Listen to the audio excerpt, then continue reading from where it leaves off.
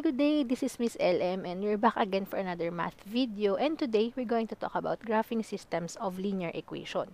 So we have to have a recap about graphing linear equations, and that's what we're going to use in graphing systems of linear equation. Let's have these first two linear equations, and we're going to graph this in one Cartesian plane only. So for the first linear equation, x plus y is equals to 10, we can use the x and y intercepts. And to find the x intercept, we have to let y equals to 0. If y is 0, x is equals to 10. So the x intercept is 10, and we're going to plot that on the x-axis, positive 10. Then for the y-intercept, we have to let x equals to 0. So we have 0 plus y is equals to 10 and y is equals to 10. We have the y-intercept 10 and we're going to plot that at the y-axis, positive 10. This is our Cartesian plane. Hanapin natin si positive 10 ng x. So this is the positive 10 x-axis. We're going to plot the first point there. And then for the y-intercept, here is the y-axis, and this is our y-intercept, positive 10. We're going to put the point there. Then after that, we have to draw a straight line. You have to use a ruler para po maging straight line po yung maidodraw na line. And this will be our first line or graph of the linear equation x plus y is equals to 10. Next po, we have 3x minus 2y is equals to 10. In this case, we all know that 10 divided by 3, magkakaroon tayo ng decimal value. So, mahihirapan tayong gamitin si x and y intercepts kasi magkakaroon tayo ng decimal value and hindi natin siya kayang malocate exactly sa ating Cartesian plane. So, hanap tayo ng ibang method on how we can graph this linear equation. Aside from x and y intercept, we can use the slope and y-intercept. We can use the short method wherein the slope is negative a over b and the y-intercept is c over b. So for the slope, we have to identify our a, which is the numerical coefficient of x, and that is positive 3. Then for b, we have the numerical coefficient of y, and that's negative 2. Negative of negative 3 over 2, that is positive 3 over 2, and this will be our slope. For the y-intercept, we have c divided by b, and c is positive 10, then b is negative 2. And 10 divided by negative 2 is negative 5. So the first point that we have to plot is this negative 5. And when we say b, that is y-intercept, we have to locate on our y-axis, negative 5. Doon po tayo magpa-plot ng point. And then, using the slope, rise over run, we have 3 units upwards and 2 units to the right. To the right siya kasi positive po yung ating slope. So, 3 units upward, 1, 2, 3, and then we have 1, 2. For the second point, nandun siya sa positive 2 and negative 2. Again, 3 units upward, 1, 2, 3, and then 2 units to the right, 1 and 2. Second point is on 2 and negative 2. Then, draw the straight line passing through the first line and magkakaroon siya ng point of intersection. Ang coordinates nun ay positive 6 and positive 4. Then, this is considered as the solution to this system of linear equation. And dahil intersecting po yung lines na nabuo natin, alam natin na ito ay intersecting lines are consistent system. Etong x plus y is equals to 10 and 3x minus 2y is equals to 10. If this is a system, then it is a consistent system. Now, let's have our second example. Here we have y is equals to x plus 4 and x plus y is equals to 9.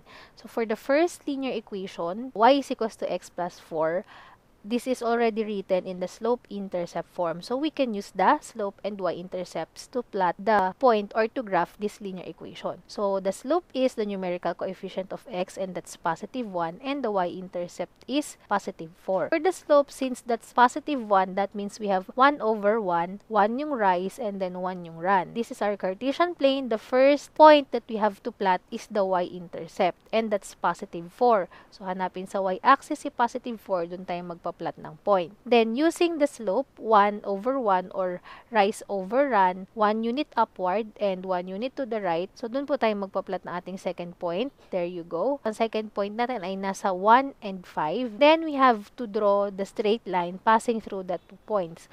Hanggat maaari po, extended yung line natin dun sa kabuuan ng ating Cartesian plane. Okay? Then, from here, we are going to graph the second equation. The second equation is x plus y is equals to 9 And we can use X and Y intercepts since ang numerical coefficients naman po ni X and ni Y ay 1 lamang. So, hindi tayo mahihirapang mag-divide sa 9 or sa ating constant. To find the X intercept, we have to let Y equals to 0. And if Y is equals to 0, X is equals to positive 9. So, the X intercept is positive 9. Then, for the Y intercept, we're going to let X equals to 0. So, 0 plus Y is equals to 9. And magkakaroon tayo ng Y which is equals to 9. So, the Y-intercept is positive 9. Now, ipa-plot natin yan. X-intercept is positive 9. So, magpa-plot tayo dun sa ating positive 9 ng X. And, for the Y-intercept, positive 9 din po. So, nandito siya. Ipa-plot din po natin doon yung second point. Then, we are going to draw the straight line passing through the 2 points. And then, the point of intersection will be the solution for the system. And as you can see, kung mapapansin nyo, hindi siya exact, hindi siya positive 2, hindi rin siya positive 3. At the same time, hindi rin siya 6 and hindi rin siya positive 7. So, kung ito po ay ating i-check sa isang graphing calculator, makikita natin na ang kanya point of intersection ay nasa 2.5 and 6.5. Nasa gitna ni 2 and 3, nasa gitna ni 6 and 7, kaya siya ay 2.5 and 6.5. Or, we have 5 over 2 and 13 over 2. Same lang po sila. And again, intersecting po yung lines at kapag intersecting yung lines, this system is consistent system. In graphing system of linear equations, we use the different methods in graphing linear equations. So, meron tayong iba't ibang methods na napag-aralan natin before and I will put the link down below sa description box para ma-recall ninyo on how to graph linear equations. So, meron tayong by 2 points, by X and Y intercepts, and by slope and Y intercept. And ito pong X and Y intercept and by slope and Y intercept yung pinaka-madaling paraan on how we can graph the linear equations within the system. So, let's have another examples. So, graph the following linear equations in one Cartesian plane. 2x plus y is equals to 7 and negative x plus y is equals to 1. For the first equation, as you can see, we have here 2 and then the constant is 7. If we divide 7 by 2, there will be a decimal point. And mahirapan tayong mag-plot kasi we don't know the exact point kapag meron tayong decimal value. In this case, gagamit tayo ng slope and y-intercept. And para mas madali nating mahanap ang slopes and y-intercept, again, we can use the short method. To find the slope, we have negative a over b. Ang a is the numerical coefficient of x and that's positive 2. Then the numerical coefficient of y, that is b, and negative 2 over 1 will be our slope. So, no need na to divide it by 1 kasi kailangan din naman natin yung rise over run. So, ito na yung slope na gagamitin natin. Then, for the y-intercept, we have c over b. c is positive 7 and then ang y is positive 1. 7 divided by 1 is 7. So, yan po yung unang point na ipa-plot natin. Y-intercept is positive 7. So, i-plot natin siya doon. Then, using the slope, negative 2 over 1. So, meron tayong rise, 2 units upward, 1, 2. And then, yung run natin, since negative yan, papunta po sa left. So, 1 unit to the left. And dun tayo magpa-plot ng ating second point. At ang second point na yan ay nasa negative 1 and 9. Then, draw the straight line passing through the 2 points. Again, hanggat maaari po, gumamit ng ruler and i-extend yung ating line dun sa kabuuan ng ating Cartesian plane. Dapat din po ay malinaw sa ating graph na ang slope ay 2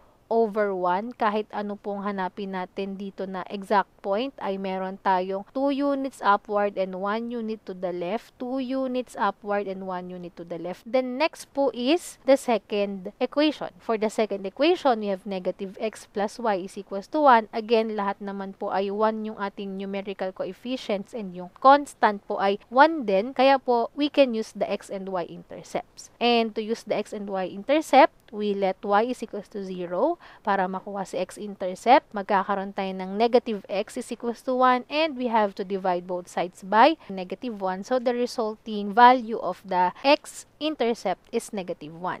Then, for the y-intercept, let x equals to 0. So, magkakaroon tayo ng 0 plus y is equals to 1 and y is equals to positive 1. We're going to plot these 2 points. Negative 1 is our x-intercept. So, sa x-axis po, negative 1. Then, ang ating y-intercept is positive 1. Ipa-plot natin siya sa y-axis which is positive 1. So, nandito siya sa taas. And again, draw the straight line passing through the 2 points. At yung point of intersection po nila ang magiging solution natin to the system of linear equation and that's 2 and 3. And intersecting po ulit yung lines natin, ibig sabihin, this system is a consistent system. Okay? Huwag kalimutan ang kind ng system kapag intersecting lines, consistent, kapag parallel line, inconsistent, and kapag coinciding lines, yun po ang dependent. Let's have another example. We have here 3x plus y is equals to 4 and 3x plus y is equals to 10. For the first equation, we have 3x plus y is equals to 4 and if we divide 4 by 3, magkakaroon tayo ng may decimal value and mahihirapan tayo makapag-graph noon. So, we're going to use the slope and the y-intercepts. And to get that, we can use the short method to find the slope. We have negative a over b. Our a is positive 3 and our y is positive 1. And pwede na pong ito na yung sagot natin sa slope since kailangan natin ng rise over run. Then for the y-intercept, we have c over b. C is 4 and b is positive 1. And 4 divided by 1 is positive 4. So, ito po yung una nating ipa-plot sa ating Cartesian plane. Hanapin natin si positive 4. Ayan po siya, positive 4. And then use our slope, negative 3 over 1. Rise is positive 3, 3 units, 1, 2, 3.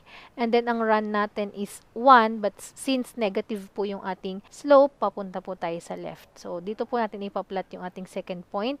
We have negative 1 and positive 7. Ang coordinates ng ating second point using the slope. Then, we're going to draw the straight line passing through the 2 points. Extend po natin yung ating line. Now, for the second equation, 3x plus y is equals to 10. And again, kapag dinivide natin si 10 by 3, magkakaroon ng decimal value. Mahihirapan tayong makapag-plot ng point. So, dun tayo sa slope and y-intercept ulit. Using the short method, slope is negative a over b. A is positive 3 and our b is positive 1 and then the slope will be negative 3 over 1. Positive ang rise and then ang run ay negative. Papunta sa kaliwa ang ating run. Okay? Then for the y-intercept, we have c over b that is 10 divided by 1 and the answer is positive 10. So, ipa-plot natin siya dito sa ating y-axis na positive 10. Since meron tayong 3 na rise, and napansin nyo po, wala na tayo ditong Cartesian plane, pwede tayong mag-extend dyan ng ating Cartesian plane if you want to use the rise over run. Pero, dahil ayaw na natin muna mag-extend dito, pwede naman po na mag-downward tayo, pero papunta naman siya sa right.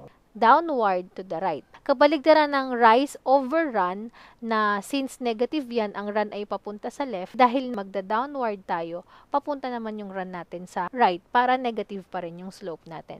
So, we have 3 units downward, 1, 2, 3, and then to the right naman po tayo, positive 1. So, dito natin ipa-plot yung ating second point. We have the coordinates of the second point as positive 1 and positive 7. And then we're going to draw the straight line passing through these 2 points. Again, same slope sila and magkaiba yung kanilang y-intercepts. Kaya po, parallel lines.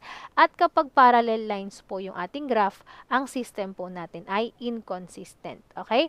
So, that's how we graph this system of linear equations in 2 variables. Again, kapag yung constant natin ay napansin natin na magkakaroon ng decimal value kapag dinivide by our numerical coefficients of x or y, wag na nating ituloy ang x and y-intercept, kundi gumamit tayo ng slope and y-intercepts. And kapag ang atin pong Cartesian plane ay kapos, kagaya po ng nangyayari dito, kulang po yung ating Cartesian plane, hindi naka-extend, pwede po kayong mag-extend on your own po, kung naka-graph paper kayo, or pwede naman pong mag-downward tayo ng units instead na rise. And then, yung run natin, instead na to the left, magiging to the right. Para mapakita natin na negative po yung ating slope ng ating line for the second equation.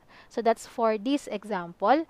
Let's have another example. So, we have here x minus 2y is equals to negative 5 and 2x minus 4y is equals to negative 10. For the first equation, again, we have x minus 2y is equals to negative 5 and if we divide that by negative 2, magkakaroon tayo ng decimal value. And we're going to use the slope and y-intercept. Negative a over b. We're going to have the numerical coefficient of x as our a, that's positive 1. And then the numerical coefficient of y, which is negative 2. And we have negative of negative 1/2, that's positive 1/2. While for the y-intercept, magkakaroon tayo ng c over b. So, ang c natin ay negative 5 and ang b natin is negative 2. Magkakaroon pa rin tayo ng decimal value and that is 2.5. So, kailangan po alam natin dun sa ating Cartesian plane kung nasaan yung 2.5. Ang 2.5 po ay nasa in-between ng ating 2 at ng ating 3. So, dapat sa gitnang-gitna mismo noon. Ano po? Ayan. Medyo niliitan ko na yung point para kitang-kita na natin na nasa gitna siya. And then, from here, bibilang tayo ng 1 unit upward. So, kung 1 unit upward yun, dapat nasa kalahati pa rin tayo nung 3 and then ng 4. Nasa gitna pa rin tayo ng 3 and 4. 1 unit upward. Then, 2 units to the right kasi positive. 1 unit, 2 unit. Exact sa positive 2, pero yung kanyang y coordinate ay nasa 3.5. Tandaan po yan. So, we are going to draw the straight line passing through the 2 points. And this will be our first graph of the linear equation. Then, for the second equation, 2x minus 4y is equals to negative 10. Slope-intercept pa rin po tayo. To use the short method, we have negative a over b. Magkakaroon tayo ng positive 2 kasi yun po yung ating numerical coefficient ni x and negative 4 na numerical coefficient ni y and that's our b. Negative of 2 over negative 4, that's positive 2 over 4 and 2 over 4 kapag ni-lowest term natin is positive 1/2. For the y-intercept, we have c over b. Magkakaroon tayo ng negative 10 over negative 4 and negative divided by negative is positive. 10 over 4 po ay pwede pang i-simplify as to 5 over 2 and 5 over 2 is 2.5. So, same po siya nung nauna natin. Ang atin pong point ay nasa gitna ng 2 and 3. So, we have 2.5. And then, 1 unit upward and 2 units to the right for the second point using the slope. Magkakaroon tayo ng another point doon, then draw another straight line. At same line po yung pinatakan ng ating dalawang graph. So, coinciding po siya. At ang tawag natin dyan ay dependent system.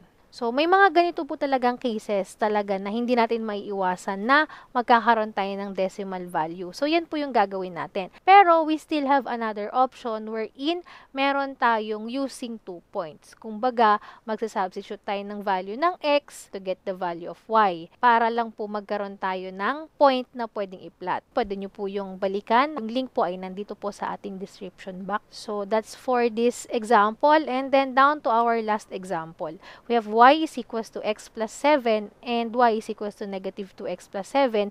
We don't need to rewrite this na kasi naka-slope-intercept form na siya. Syempre, dahil nga naka-slope-intercept form na siya, slope and y-intercept ang gagamitin natin. For the first equation, the numerical coefficient of x is 1. So, 1 yung ating slope. And that is 1 over 1. Rise over run. Then, for the y-intercept, we have positive 7 and yun po yung ating unang ipa-plot. Positive 7 ng y-axis, nandito po siya. And then, using slope, 1 and 1, 1 unit upward, 1 unit to the right, dun tayo magpa-plot ng second point, then draw the straight line. Yan po yung ating first graph of the first linear equation.